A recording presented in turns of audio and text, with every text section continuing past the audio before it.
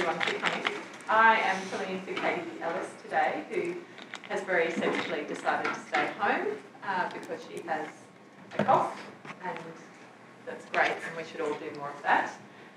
So I'm going to just start by paying my respects to the traditional owners of the land that we're meeting on, the Whadjuk people of the Noongar Nation, and acknowledging their leaders, past, present and emerging.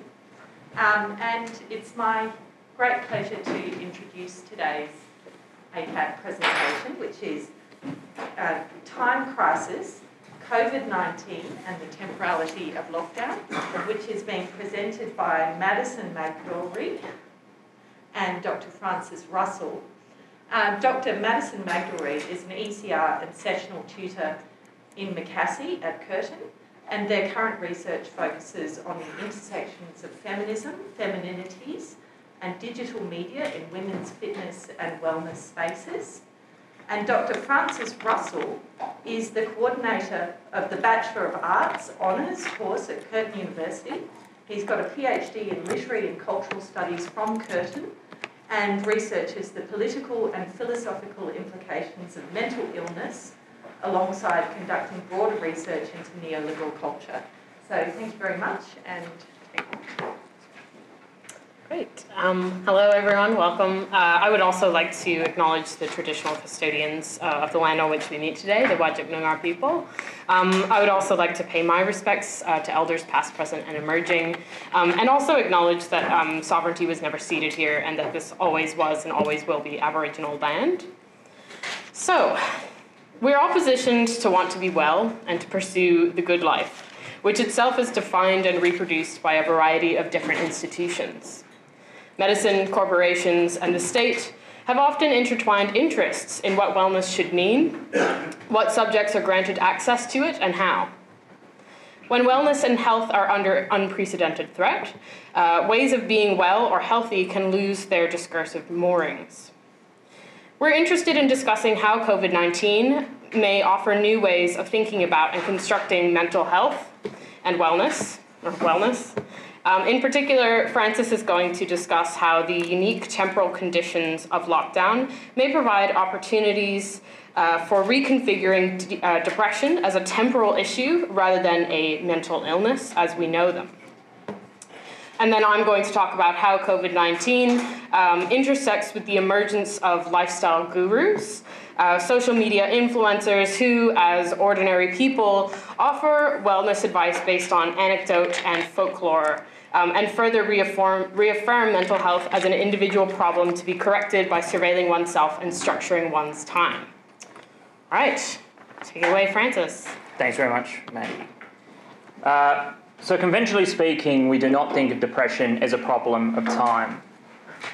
While the DSM-5 notes the differences in timing and duration of depressive episodes and states that paying attention to timing and duration can help us to delimit the specific type of depressive disorder in question, we find an emphasis on cognition and affect in the description of a depressive episode. To quote from the DSM-5, the common features of all of these disorders is the presence of sad, empty, or irritable mood, accompanied by somatic and cognitive changes that significantly affect the individual's capacity to function, end quote. Outside of psychiatric manuals, the popular discourse around depression sees it framed as either attitudinal or biological. For the proponents of widely used therapies like CBT, cognitive behavioural therapy, depression can be explained in terms of negative outlooks that produce negative interpretations of what are otherwise neutral events, or events that could be seen as negative but not necessarily so. For the adherents of biological explanations of depression, which are also strikingly popular, depression has something to do with neurotransmitters or genes, though little evidence exists to provide a strong link between one and the other. Partially such conventional discussions of depression, recent research by the psychiatrist Thomas Fuchs has attempted to reinvigorate the investigation of depression as a temporal phenomenon. Or to be more precise, Fuchs is interested in the possibility that depression relates to fundamental changes in our temporality. In this way, Fuchs is attempting to return to and to build on the early 20th century confluence of research between mostly Swiss and French psychiatrists like Eugene Minkowski, Eugen Bleuler, Medard Boss, and Ludwig Binswanger, and German and French philosophers such as Edmund Husserl, Henri Bergson, and Martin Heidegger. So in this portion of our talk, I would like to rehearse Fuchs' project, outlining the phenomenology of depression that is emerging in his work and that of contemporary philosophers such as Matthew Ratcliffe, before moving on to a discussion of the COVID-19 lockdown as a case study that potentially illustrates this broader discussion of philosophy and psychopathology. In developing this case study, I will draw on the Italian philosopher and social theorist Maurizio Lazzarato and his discussion of the temporality of debt and guilt. So while such a short talk could not outline Fuchs' entire account of depression and temporality, there are two features that I would like to discuss. The first being the phenomenological understanding of time as a structure, and the second is the relationality of time. So to be reductive for the sake of brevity, in phenomenology, time can be understood not as a discrete thing or entity that sits aside from other things and entities, but is instead the manner by which things appear. For phenomenology, I am temporal, things are temporal, and the world is temporal. Time is not added to me or to things, and therefore cannot be located prior to some hypothesized moment of addition. So time is not something that we can seize upon before things and then add in some way. Things are just always already temporal. We find them to be temporal. Furthermore, to say that things are temporal does not mean to say that they simply change, but is instead to highlight the ways in which an implicit and pre-reflexive sense of pastness, nowness, and futurity structures our experience of things. The famous example used to illustrate this point is the perception of a melody.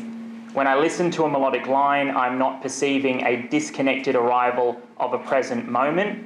I don't just hear notes randomly occurring, but I am also not assaulted by the cacophony of a simultaneous block of sound. I don't hear all the notes at once. Instead, I hear the present part of the melody as I retain the past sounds and I anticipate future ones. Again, it is important to emphasize that this is not something I have to consciously do, since things simply appear to me as happening now, but as having come from the past and tending towards the future, or as Fuchs puts it, drawing on Husserl, there is a synthesis of retention, presentation, and protension that is implicit and pre-reflexive. For those of you familiar with phenomenology, I apologise if that was very rudimentary. For those of you not, I apologise if that was very tortured, and I can explain more of what that means in the Q&A. So this observation that when we experience anything, we experience it as happening now, but with an unconscious implicit retention of the past and an unconscious and implicit apprehension of something future that hasn't happened yet, this could seem obvious or even trite, but is in fact incredibly useful for making sense of the pathochronologies of depression. As both Fuchs and Ratcliffe note, experimental studies suggest, quote, that depressed subjects consistently overestimate time intervals, end quote. That is to say, depressed subjects seem to experience time more slowly than non-depressed individuals in experimental conditions. Though perhaps more compellingly, sufferers of depression in non-experimental conditions report this experience consistently when interviewed. To quote a subject from one of Ratcliffe's studies, subject 49 states, and I quote, "Time goes very, very slowly. I remember laying awake at about 4 a.m. in my room and it was going so slowly. All I had to do was to get through to the morning so I could get some help, and it seemed almost impossible just to get through those few hours because time was taking so long." End quote. Sufferers of depression experience what is often referred to in psychiatry as psychomotor retardation, the slowing down of thoughts, speech, and bodily movements more generally. Sufferers of depression often feel incredibly tired, though this doesn't necessarily mean that they are able to sleep, with disturbances of sleep rhythms being quite common. As the historian Allegra Frixell has observed, Freudian-inspired approaches to psychopathology have tended to focus on a patient's past and of complications at the level of what Husserl would call retention, i.e. problems located in our capacity or incapacity to implicitly experience pastness, as can be detected in trauma and repression. So in The traditional psychoanalytic attempt to think through melancholia and depression, the problem is located in our inability for the past to be past, and instead, the past which should be sort of implicit and unconscious, keeps bleeding into the future into the present in a symptomatic way. By contrast, and to quote, phenomenological psychiatrists of the early 20th century, particularly Eugen Bleuler and Eugene Minkowski, phenomenological psychiatrists theorised that patients were ill because their temporal relation to the future was diseased, end quote. Without an implicit sense of an open future for the sake of which activities are performed, it seems that not only does the depressed person lose their sense of motivation or kination or vitality, their active will towards projects in the future, but they also experience time as slowed down, if not empty and endless. This presents us with an interesting alternative to the conventional emphasis on the past, whether that's past states of trauma, as in psychoanalysis, and it also provides an interesting alternative to focusing on existing attitudes and cognitions as we find in CBT.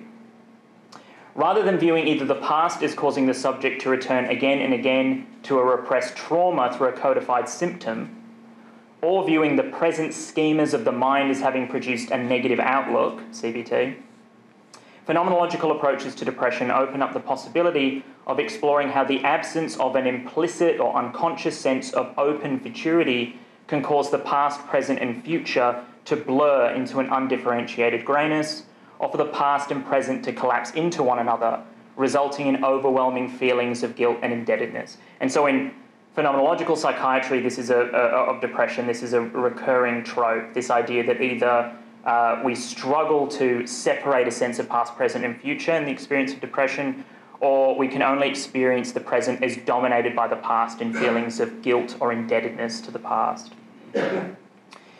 So in this sense, the depressed subject interviewed by Ratcliffe, who awakes at 4 a.m. only to endure what seems like an endless deferral of the dawn, provides an account strikingly similar to the subject of Philip Larkin's famous poem, Obeyed. On awaking at 4 a.m, the poem's subject is petrified by thoughts of impending death, and to quote from the first and second stanza, and I apologise in advance for subjecting you to poetry, but, indulge me. I work all day and get half drunk at night. Waking at 4 to soundless dark, I stare. In time, the curtain edges will grow light. Till then, I see what's really always there. Unresting death a whole day nearer now, making all thought impossible, but how and where and when I shall myself die. Arid interrogation, yet the dread of dying and being dead flashes afresh to hold and horrify. The mind blanks at the glare, not in remorse, the good not done, the love not given, time torn off unused, nor wretchedly because and only life can take so long to climb clear of its wrong beginnings, and may never, but at the total emptiness forever. The sure extinction that we travel to and shall be lost in always, not to be here, not to be anywhere, and soon nothing more terrible, nothing more true. So in Avowed, the poem's subject waits painfully for the break of dawn, not because of ruminations about past events, the good not done, the love not given, but because of an inability to conceive of the future. Once the thought of death has rendered an open future closed, predetermined, and, quote, empty forever, the subject of the poem experiences a radically altered sense of past and present. Furthermore, with the foreclosure of an open future, the poem's subject finds themselves painfully aware of time as explicit and foregrounded. And this is, again, something that comes out in interviews with depressed subjects, that time is something that is always explicit for them. They don't seem to be able to background time as something implicit.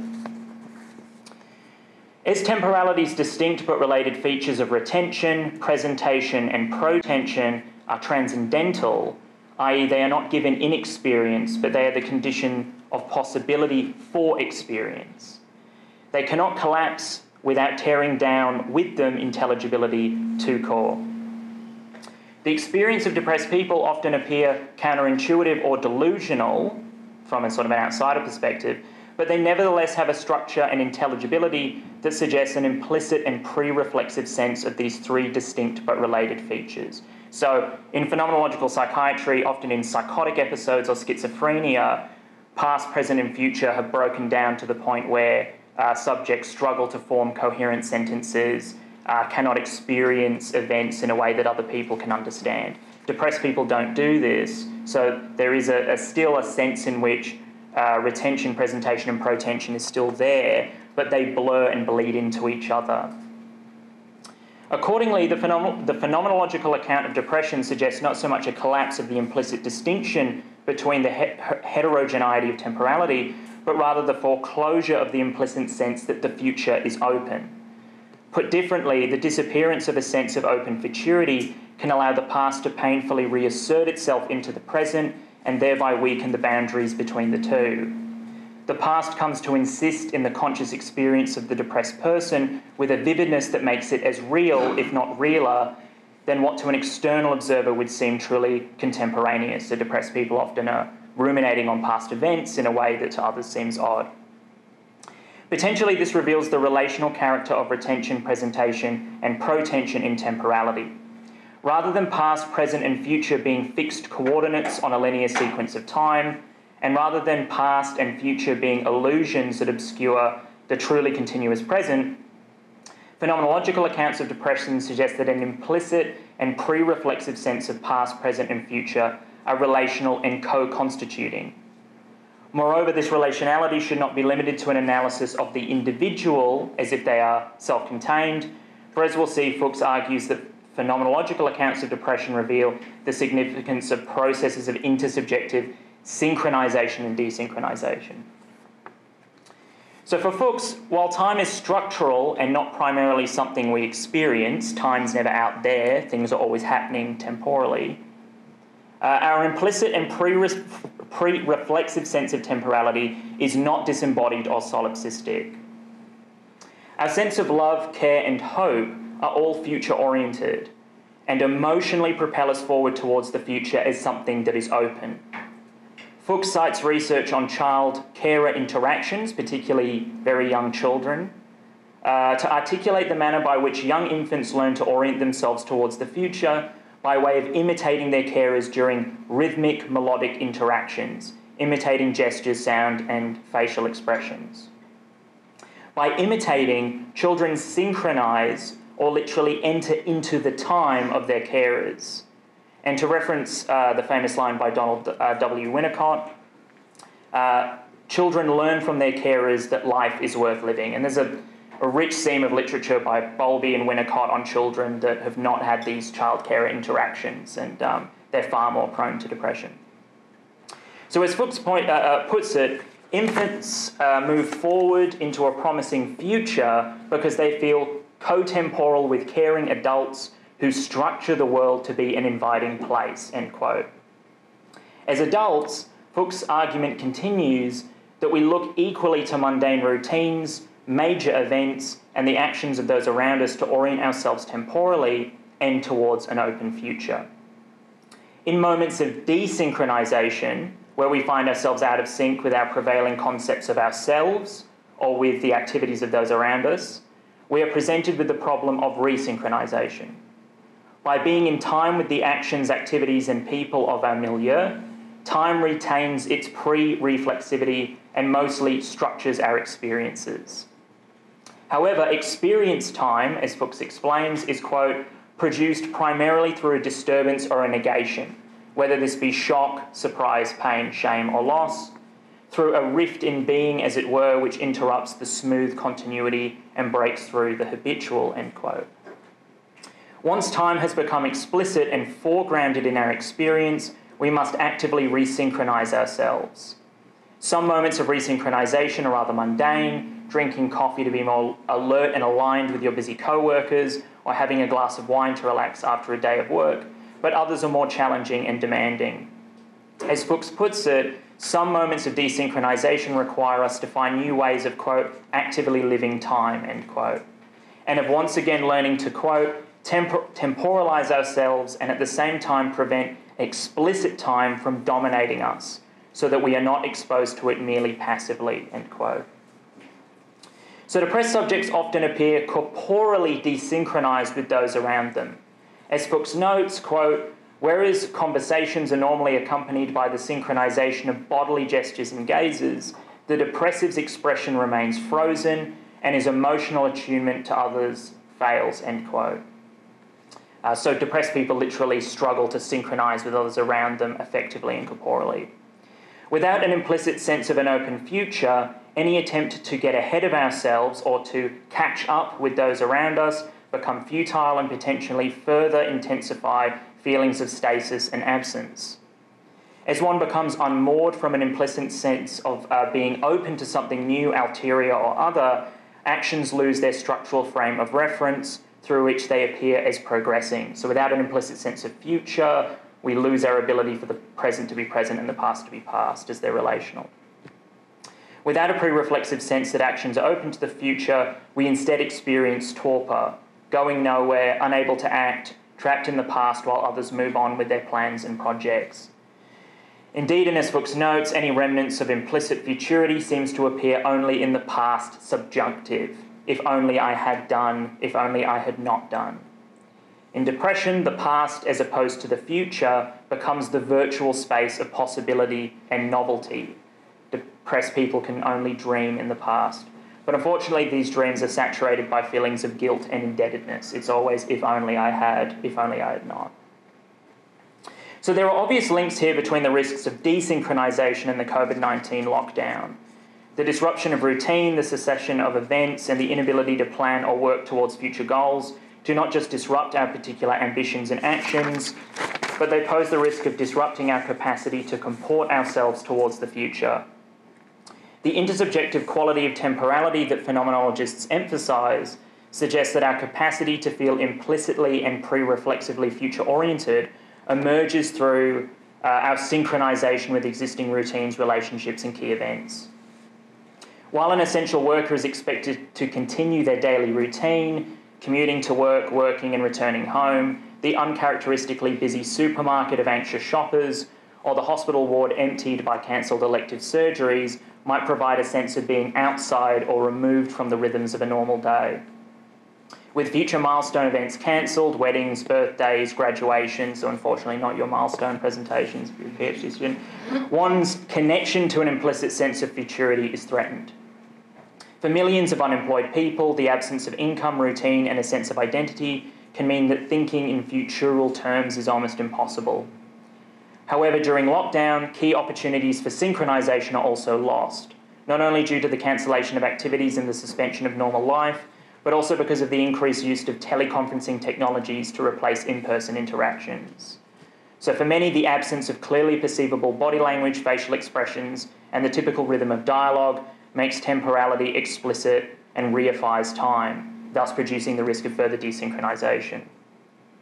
Because of bandwidth limitations, the student or office worker might find themselves attending a meeting or a class only of disembodied voices, resulting in a struggle to align themselves temporally with others.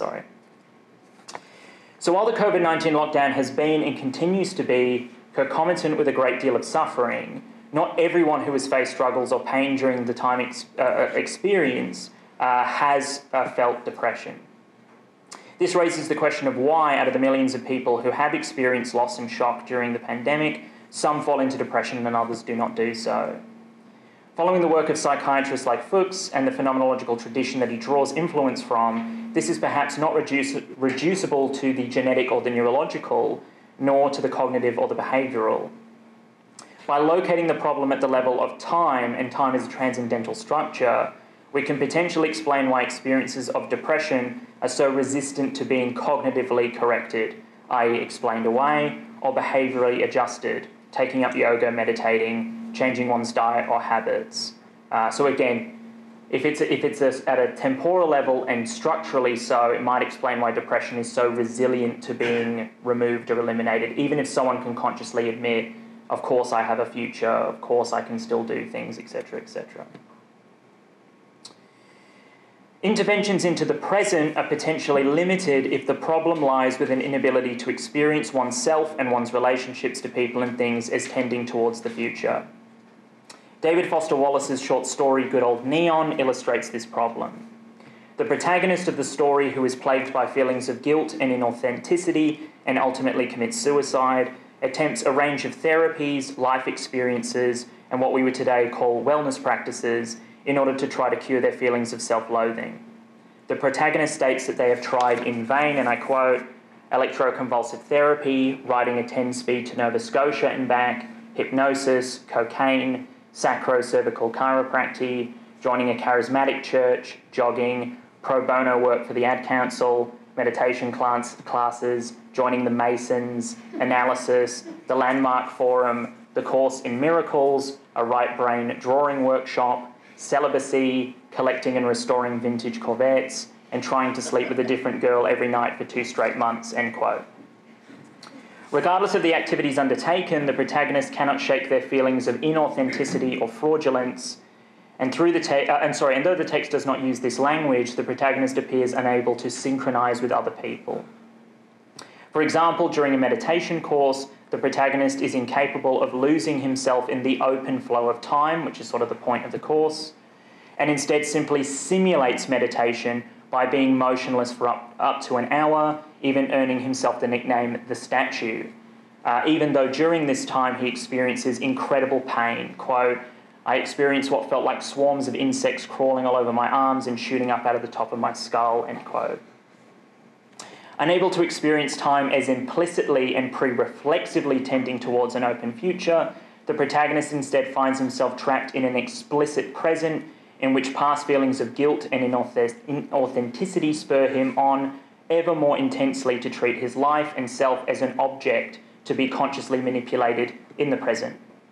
Endlessly trying to find a way to sync up with others, to be doing the right thing at the right time in his life, and therefore to lose his sense of inauthenticity or being out of step with others, the protagonist seems to only intensify his feelings of being self-consciously out of step with the going on around him. So not only are interventions into the present potentially limited, it is also unclear whether individual interventions at all, or as such, will be effective given the intersubjective components of desynchronization analysed by Fuchs. It has long been acknowledged that industrial capitalism and colonisation have destroyed the temporalities of a great number of cultures. While neoliberal capitalism does not show any signs of abating this tendency, it is perhaps different or unique insofar as it makes such great use of debt as a mode of governance. As Maurizio Lazzarato notes, neoliberal capitalism has seen a vast expansion of debt as a means of prefiguring and shaping the actions of its citizens, or the future actions of its citizens. And this more or less annuls the future as open or novel, or annuls the future as such. In the utilisation of levels of debt to steer students away from the humanities and towards STEM fields, in the conservative and increasingly prominent argument that the unemployed owe an obligation to the taxpayer to accept all and any form of work if they are even to receive meagre forms of income support, and in the use of government deficits to justify austerity and further rates of social inequality, debt increasingly features as a means of governing populations and managing the future. Potentially then, experiences of desynchronization will only become more widespread as economic and ecological crises threaten the production of even short-term routines and relationships. Perhaps for greater and greater numbers of people, time will present itself as an explicit problem, as something reified and static, and the future will appear only as an obstacle rather than as an open horizon. If this is the case, what we commonly refer to as depression and understand as a medical condition will become a more common issue, and techniques of time management will become more profuse. And this is going to lead into Maddie's excellent analysis. Moreover, the question remains as to whether such techniques will be able to reopen the future or whether they will simply petrify the past and present. And so to conclude, I just want to end with a quote from the late psychoanalyst Michel de Muzin, who died last year. Quote, in medical pathology, the aim, whatever one says, is always to restore an earlier state that is better and akin to a state of non-illness that is supposed to have existed. Even if it has been secreted by the subject him or herself, illness occurs at a given moment, altering a situation that one would like to be able to restore. Thus, even when one is looking forwards in medicine towards a fortunate outcome, this is towards the future, one is necessarily looking backwards reflection is retrograde. In analysis, things present themselves quite differently. The point of view, so to speak, is forward-looking, since the objective implicitly proposed is that what was only potential should become actual, that a freedom that was only virtual should assert itself, in short, that what has never existed should establish itself. Thank you.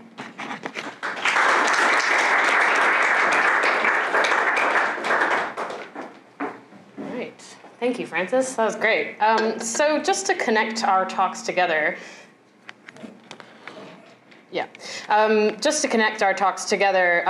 Francis and I, we're not arguing that, we're not specifically looking at this idea that COVID gives you depression, but rather how COVID presents a series of events, material conditions seen through the pandemic that highlights how we've come to normalize depression or in a particular set of ways.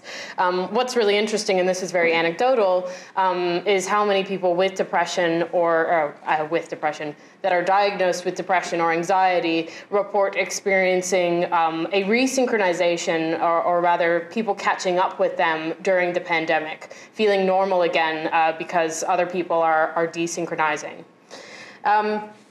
In my section of this talk, I'm interested in examining accounts of time during COVID-19 in a genre of texts that present daily quarantine routines for an audience.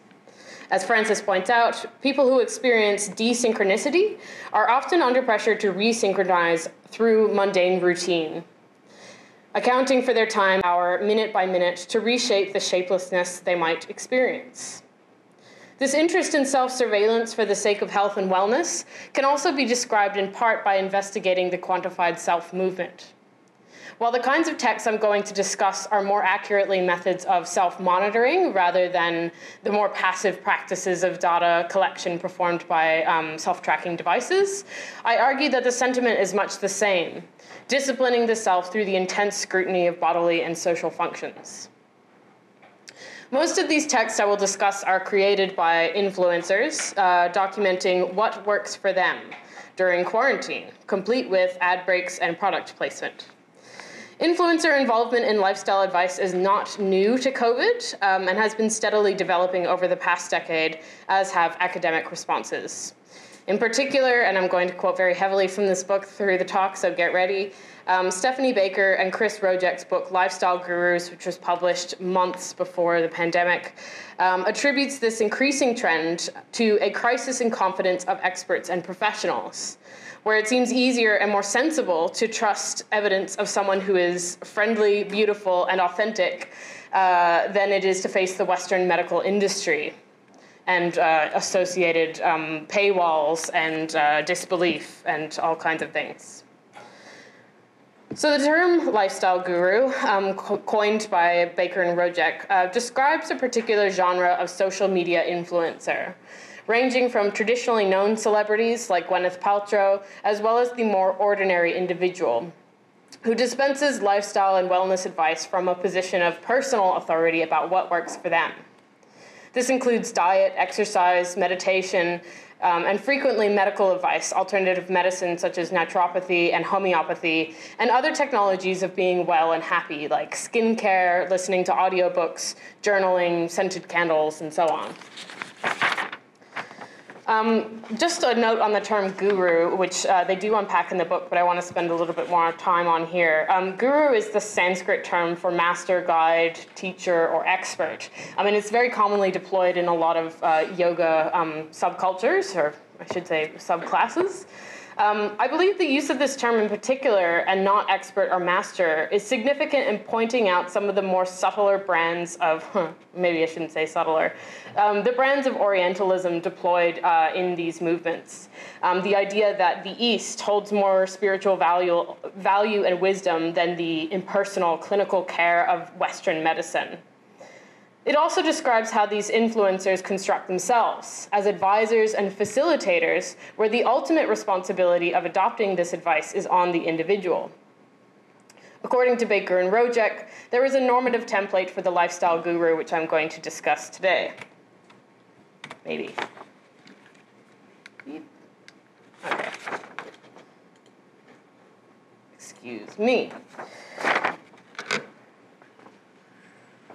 Apologies. Arguably, many of these can apply to any and all influencers, with the notable distinction of being geared towards promoting transformation through a specific way of living.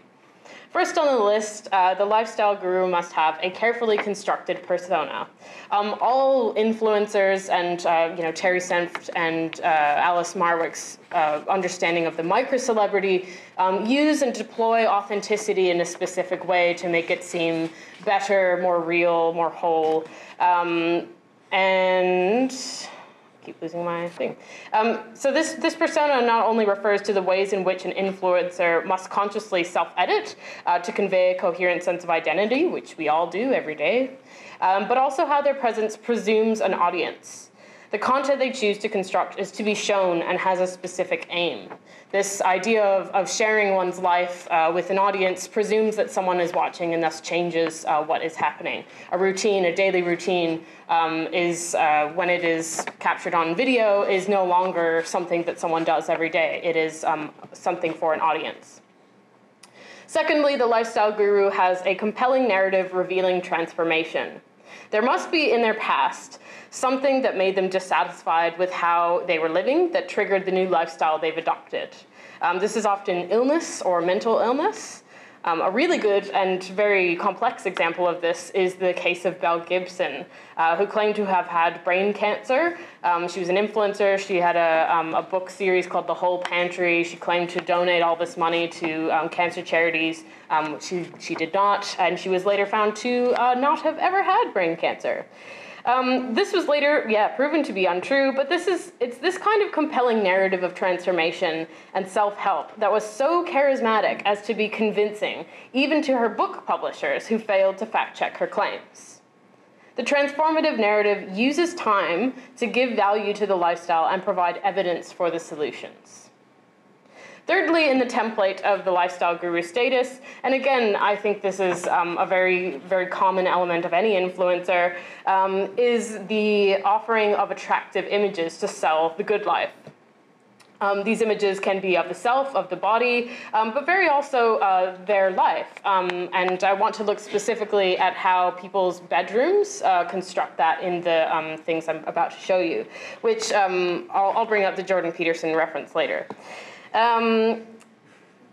Okay, so this conveys a sense of a good life as a state that they have achieved or have at least achieved in part. Something really crucial about the lifestyle guru is that they frame themselves as not perfect, and of course that is what they want you to believe that they are, so that you adopt their lifestyle and buy their products.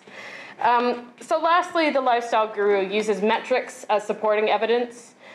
Steps per day, heart rate, weight, and so on, analyzed in unprecedented detail through devices. I will also argue that time is used as a metric in some of my examples. This use of metrics corresponds to the quantified self movement and is, according to Baker and Rojek, particularly prominent among male gurus who emphasize biohacking and this very particular pseudo-scientific discourse of disciplining the body. The quantified self movement, according to Deborah Lupton, describes a shift towards emphasizing body metrics and data collected through devices to monitor and discipline the self, and these include fitness trackers, sleep trackers, and so on. There's just so many now. So this shift sees health as a temporal field, where data is measured over time to complete a picture of the self, to complete an identity. And this is constantly under construction and assessment. Time puts the metrics into context. Again, beats per minute, hours of sleep, steps per day, focusing on really macro details of the body as a way of understanding who you are and what you can do. My examples are not so much about the generation of data, although being on YouTube, they certainly do that, but about the culture in which we're positioned to manage and construct ourselves through data, and how this is offered to us as a way to the good life. In addition to the characteristics outlined here, I'd also argue an element of confession and disclosure is necessary in constructing a lifestyle guru persona as a way of engineering closeness to the viewer and enrolling their audience in a particular regime of truth. According to Baker and Rojek, while sharing their personal experiences can provide consolation and assist those who have endured similar hardships, Much self-disclosure is manufactured online in the quest to attract followers and increase viewer engagement. It's this mode of self-disclosure, self-confession that really, I think, sets the lifestyle guru apart from what is seen as traditional medical authorities. You wouldn't expect a traditional medical authority, a doctor, to say, yes, I have these problems too, here's how to deal with it. And in that way, if that's ever happened to you, you kind of feel closer to that person, that they understand you a bit better. Right, so the kinds of confessions that Baker and Rojek refer to are more spectacular. They're talking about things, I don't think they specifically mention the makeup artist Nikki tutorials, came out as trans earlier in the year, or the extreme end of Belle Gibson's reveal as a fraud. But I also argued that this continued confession of being not perfect in smaller, more relatable ways maintains this confessional private connection. Things like being messy or, oh, that workout sucked, which I'm going to show you. So these kinds of figures emerge from what Baker and Rojek call a low-trust society, where medical and government authorities are not seen as holding or able to hold truth. It is easier to, in this low-trust society, trust the presumed intimacy of an attractive, friendly, and apparently transparent, or someone who is committed to transparency, a figure who allows you to peek into their daily lives to see the real effectiveness of their lifestyles. The turn to lifestyle gurus for advice is symptomatic of new conceptions of selfhood and the growing distrust of experts and elites.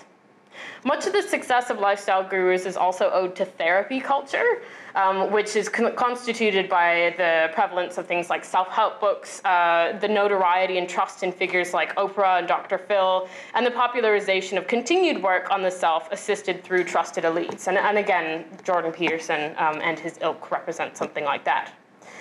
In postmodernity, these figures are more open to scrutiny than ever before, thinking things like Me Too, where men are consistently, men in positions of power are consistently revealed as abusers, which leads us to trust, or more likely to trust, ordinary people who seem to have, a representation of confidence, but authenticity as well. These are ordinary people like us, and they are more understanding and capable of helping us become well. So let's watch some videos. Turning to the case studies themselves now, there are 3 YouTube videos I want to examine and unpack as they relate to how lifestyle gurus use time to convey advice about what constitutes wellness. All 3 use life-sharing techniques that use parasocial interactions to presuppose an audience. They talk to their camera, they talk to you, and in a way that they're giving you advice. They're not. They're very much just talking about what works. And in this particular case, the audience that they're presupposing is a consuming audience. They also illustrate what Baker and Rojek see as affirmative perfectionism, where the gurus and their content are aspirational, but they do not claim to be better than their followers, and are more interested in maintaining a connection where it's plausible that anyone could be a guru, just as the gurus themselves are always learning and always in a project. Like us, they're interested in what works, suspicious of professional opinion, and they maintain a sense of openness and vulnerability. Lifestyle guru advice is grouped around specific crises. Individual illnesses are the most obvious, including things like food sensitivity, it's really common, fatigue, chronic illness, and also anxiety and depression, and other symptoms of stress. However, in the context of COVID-19, which happened months after the publication of this book, lifestyle advice is increasingly based on how to survive the pandemic. Of course, in terms of the illness itself, but that's not quite what I'm interested in here, but particularly around being locked down, and this idea of the future being foreclosed or even put on pause. As Francis said earlier, quarantine can seemingly foreclose the future, bringing with it listlessness, anxiety, and depression. Lifestyle gurus are interested in fighting against this, sharing what works for them, and much of this is about corrective behavior to do with accounting for one's time. If, as Francis argues, the past, present, and the future blur together for depressed individuals and is experienced out of sync with others, these videos offer solutions to resynchronize by monitoring the self 24/7. So I'm going to play short clips for 3 of these videos and then talk through some overlapping themes as well as differences. Okay, who have I got? All right, so this first one is from YouTube user Teach Men's Fashion, or Jose Zunigas, whose account mostly revolves around giving men advice about masculinity. Ostensibly, the focus is on fashion and style and grooming, but there are also many videos about how to pick up women and how to be attractive overall, most of which revolve around particular ideas about how to be a man. The videos include things like, the 8 things that you shouldn't do that aren't attractive or something like that. Teach Men's Fashion has a following of 4.83 million, and this video, which is called Why I Wake Up at 4 a.m., My Quarantine Routine, has around 400 likes. I'm going to show you just the first couple of seconds and then a good chunk in the middle, and I'll also sort of flash you through what he's doing in his day. Here we go. This pandemic, it's gonna weed out the weak. Just because you're quarantined, just because you got laid off, just because you're not going to school right now, it does not mean this should stop you, or it should impede your goals from being the hardest worker in the room. I have actually been waking up earlier during this pandemic. About 4:30, just so I can work out twice a day, and work more during the day. So this is my quarantine workout. So I start my mornings with about a mile run. You see, I hate cardio. I hate running. And I figured, what better way to build up what I suck at than now. And I'm at home. I should work on my weaknesses. So I stay here on this strip and do about 1 mile. And then you hear that? All right. Feel more motivated. You're gonna feel more confident. This is hopefully, push-ups. when this crap is over, you're gonna be in a better state than when you went into it.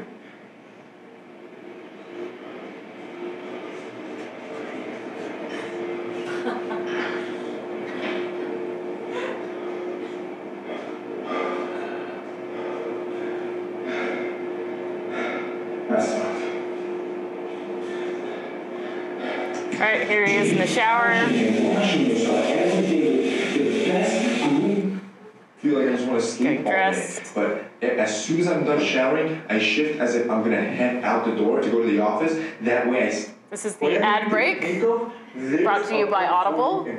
So this is why I like this subscription, because you'll find anything for anyone. Now, one of the books that I love the most, which I've talked about before, is Can't Hurt Me. This was by a guy named David Goggins. If you're a guy that just, especially for times like this, that you need to build mental toughness and you're feeling down and you want motivation, you want to get that motivation back, you need to listen to this book. At 6 o'clock, this is why I wake up early. I'm now done eating. To be fair, I'm a little behind schedule because I've been bringing you guys along and recording every scene, but waking up this early, I have now put in a full workout. I have showered, I have taken care of myself, I have dressed myself, I have eaten well, I have consumed information, and this jump-started my brain to start operating. It's still 6. Most of you will probably, by the time you watch this, you'll start waking up around, 9, 10. I'll be 4 hours ahead of schedule. Those are 4 hours that I'm going to use right now to go work.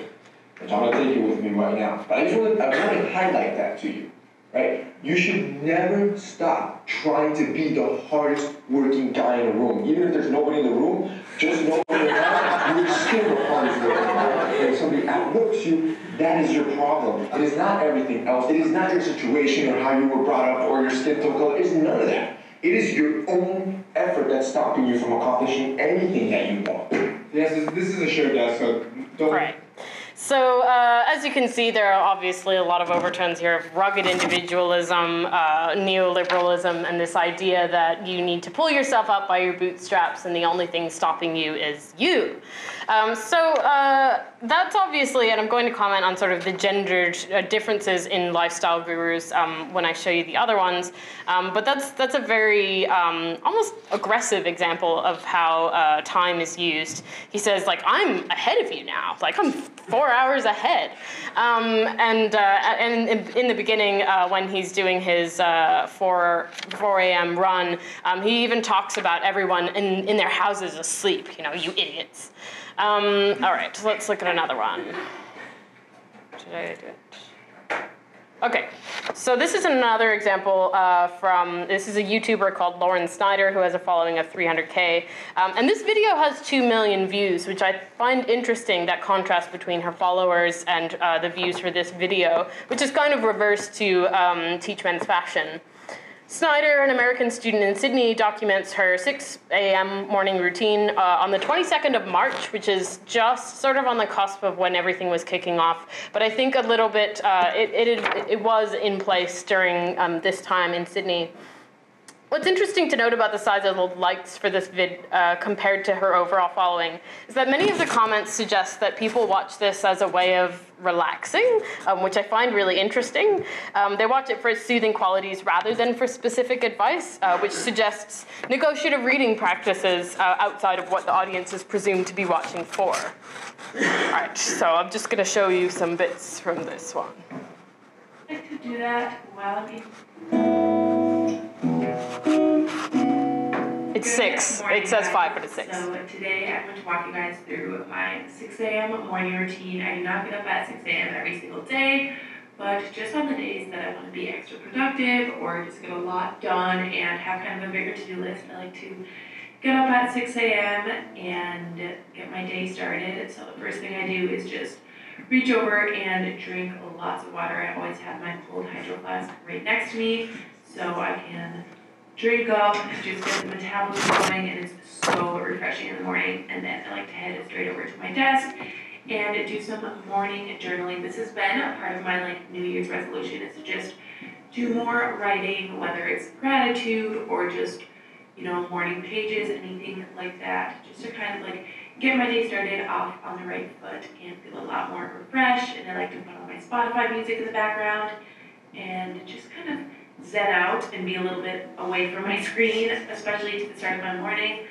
And then I head over to this little, what I like to call my brain dumping notebook, and I'll just create a to-do list for the day. I just find that this helps me stay on track and just makes me feel a lot more organized, knowing that I have all these things that I want to get done, and just putting it from my head to paper makes it a lot easier for me to physically see what I want to accomplish throughout the day. Then it is time to head into my morning self-care. A lot of it I do in the shower, which I'll show you guys later on, but before anything else, the first thing I do is brush my teeth. Of course, want to have fresh, good smelling breath, and then I just head back to my room and make my bed. I love making my bed. It makes my room look so clean, and also, first things first, it doesn't make me want to just crawl back in and hop in my bed. So always make the bed that looks for clean look. And then I just head over to my closet and grab some workout clothes. This is a set from Lululemon that I love to wear in class. So she's going to the gym. And I do 5.8 miles per hour, but this was obviously in kilometers per hour. And then, like I said, it depends on what I'm feeling. So today I really wanted to wash my hair. And Again, we're going in the shower. About my recent hair care. Right into my room to get started on doing my skincare and getting ready for my day. I really, really don't do We've got the multivitamins vitamins, and then a probiotic. Breakfast. And this is just her morning. This isn't her entire day. And what else have we got? And that's pretty much it. And then she goes to uni. Okay, so I'm going to comment on some similarities and differences once I've shown you the last ones. But we can start to see some themes appearing of this like this sense of taking care of the self, as the self is conflated with the body. When people talk about self-care in these videos, they talk about showering, actually, I think is kind of what they're saying. Showering, brushing your teeth, skincare, which is a really interesting motif, I think. All right, so let's watch the last one. And this one has an interesting emphasis on not being perfect. I don't know if this is going to work on here, but I've got it on YouTube. Okay, I'm just going to have to exit out of that and show you the YouTube video. Apologies. So this is Lavender, or Eileen, who has a following of 1.17 million. This video, quarantine vlog, life at home, and what I've been doing has 105,000 views, which is not that much compared to some of the others. Lavender's videos focus around her journey to self-love through meditation, journaling, self-care, in this case, not showering. I mean, she does shower, but self-care is not specifically conflated with showering to Lavender, and astrology. So I'm just gonna play you some of this to get a sense of that kind of confessional vulnerability that she conveys.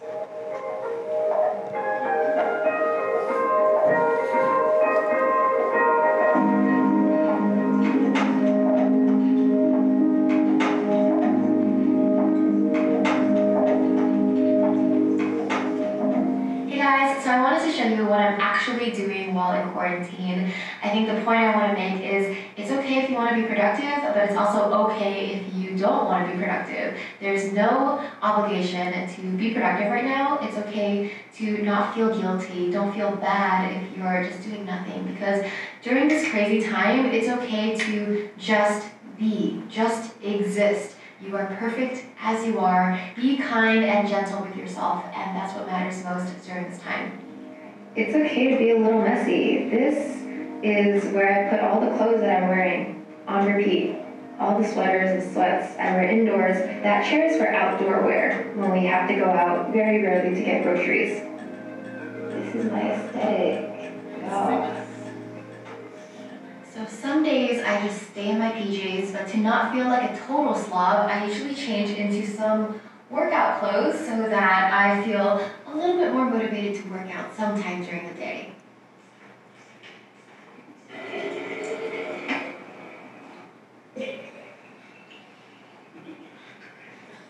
So I've cut up a lemon and I put it in this mason jar, so I have these lemon slices on hand. Then I squeeze it in my water because lemon has vitamin C and it helps boost your immune system. So hot water with lemon in the morning is good. Repackaging. One website will have just 4 of them. This is breakfast.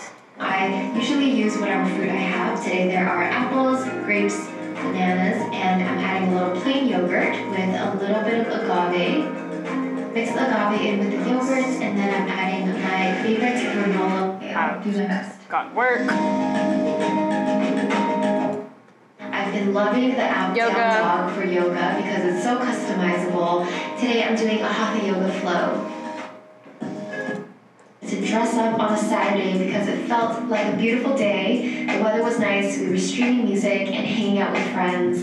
We've been hanging out with friends on House Party pretty often, and I think it got her 2 years ago. Repots her plant. So small, and now she's basically my height. So to repot your plant, you're supposed to put rocks on the bottom. I realized we didn't have enough rocks because this pot is pretty big. It's a 14-inch, and then you add soil. After adding soil, you're supposed to de-root your plant to further transfer.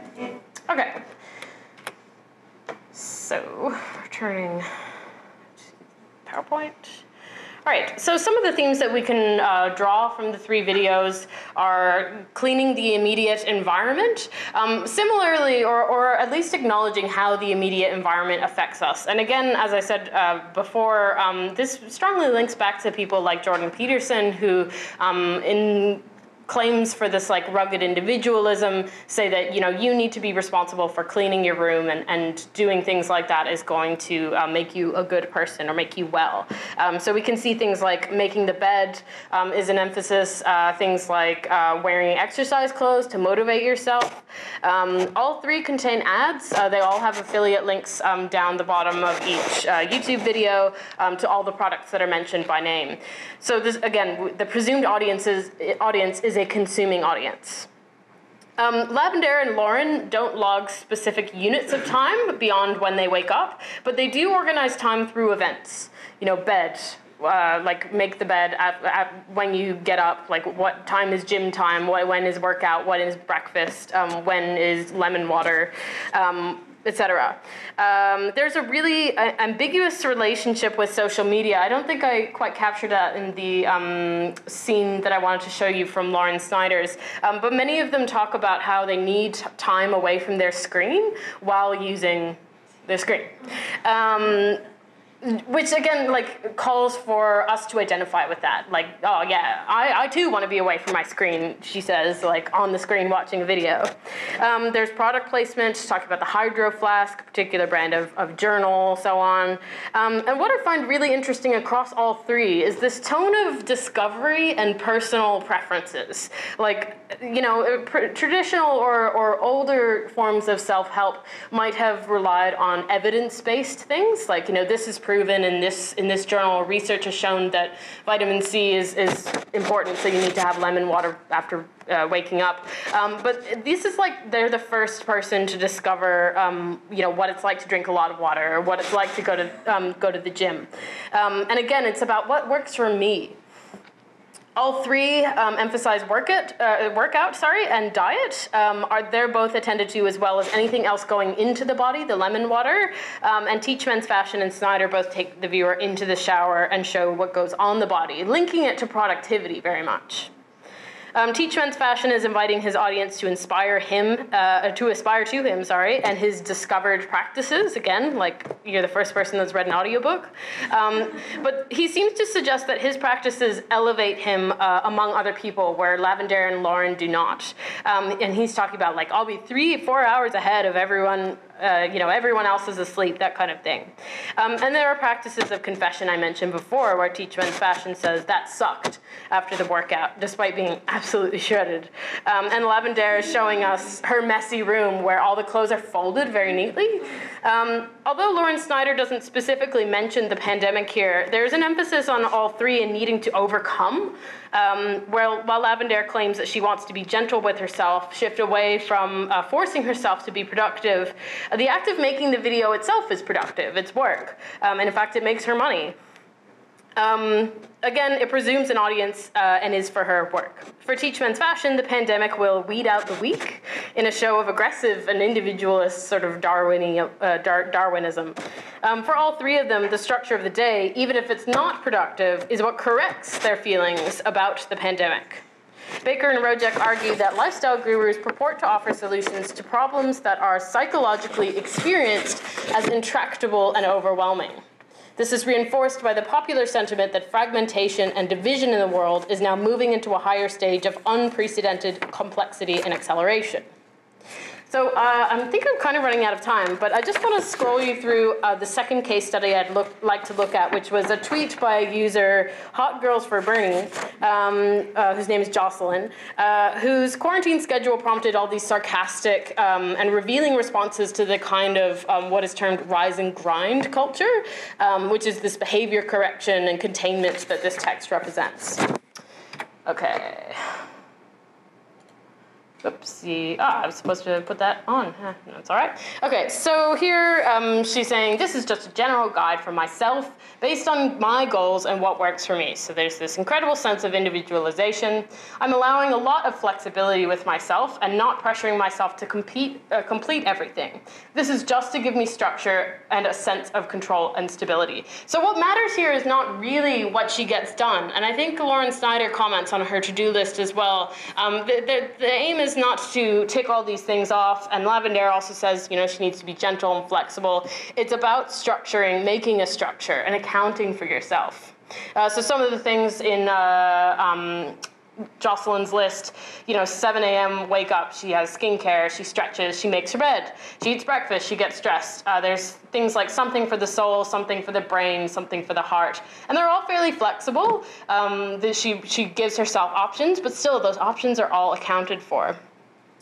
After responses stating that these are unachievable goals for those with mental illness, for many of the reasons that Frances outlined, she defends herself by disclosing and confessing her own major depression and stating, perhaps unsurprisingly, that this is a way of keeping herself in check and, in our terms, resynchronizing.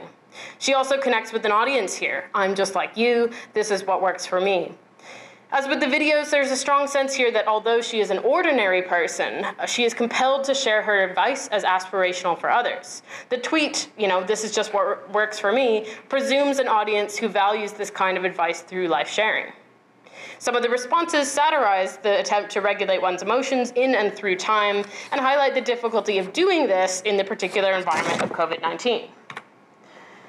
So from Kevin Farzad, he says, my quarantine routine, and he's mocking this presentation. I just wanted to share what works for me. This is just to give me structure and a sense of stability. 9 a.m. till 2 a.m., wake up and stare at my phone.